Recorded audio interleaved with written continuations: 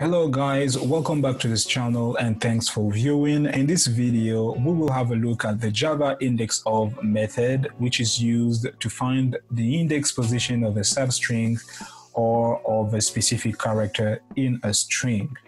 One thing to note is that this method returns an integer value that represents the index position of the string or the character. There are actually two variations of this method in the string class.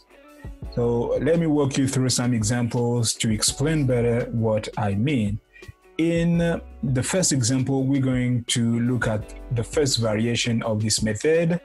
I will show you how to return the index position of the first occurrence of a character in a given string. So I will start by declaring my string variable that I will call str. And I'll give it the value of I love programming. And since the method returns an integer value, I will declare an integer variable to store the value returned whenever the method is called and executed. And also we have to note that this method can return both the index of a character and of a substring. So I'm going to declare the first integer variable that I'm going to call returned value.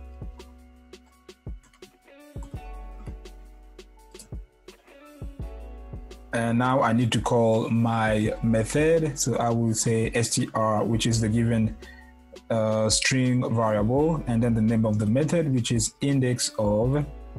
And in here, I'm going to write the character. So I would say P. So what this means is that whenever this method is going to evaluate, it's going to return the index position of the first occurrence of the character P, as you can see here. I will do another integer variable and I will call this returned value 2, and I will say str, and now I wanted to return the index position of a substring. So since this one is a substring, I'm going to use the double quotations and I will say love like this. So whenever this statement is going to be evaluated, it's going to return the index position of this substring love here. So now let me do a system.out that print line, and here I'm going to say returned value. So if I do return value and then run, as you can see, it returns 7, which means that our character P is positioned at index 7. All right. And if I do returned value 2 here, it will return 2, which means that our substring love is positioned at the index 2. As you can see, I is index 0, the white space is index 1. So love, the substring love, starts from index position 2.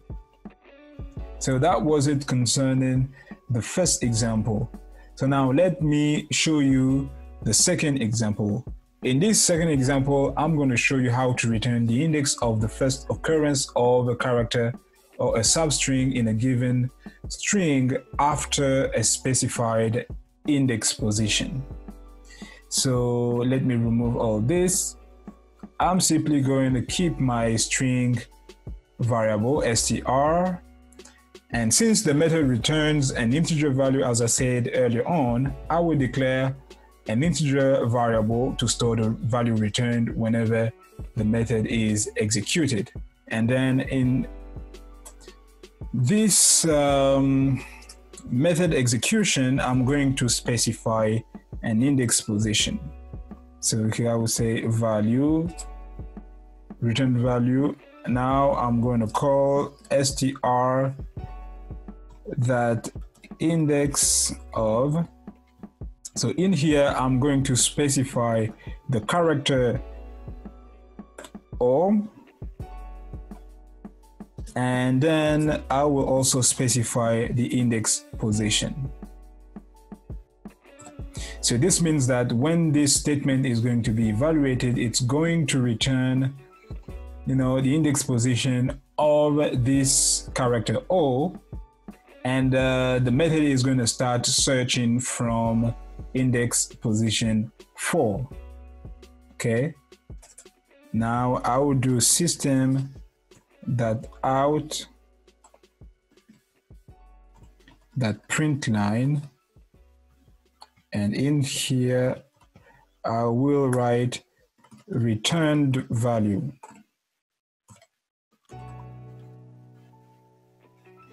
If I run,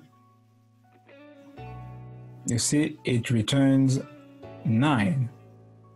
Why does it return 9? Because as we specified 4 as the starting index position. So it's going to start searching for the character O from the index position 4. So this is index 0, index 1, L is index 3, index 2, O is index 3, and V is index 4. So this means that the first occurrence of our character O is the one contained in the word programming here. So that's why it's returning 9. So you will see that if I change 4 to 2, for example, and then hit run, it will return 3. So corresponding to this character O here. So that was it. So now let me also do declare an integer variable, and I will call this returned value 2, and this I will say str that index of, and here instead of searching for a character, I'm going to search for a substring. I will say love here, and then I'm also going to specify the index position. I will say 4 here and run. So in the system that add a print line, I'm going to return the value stored in return value 2, and then I will run my program. So now here it returns -1. Okay, so the method is going to return -1 if the character or the substring is not found in the given string according to the parameters that we passed.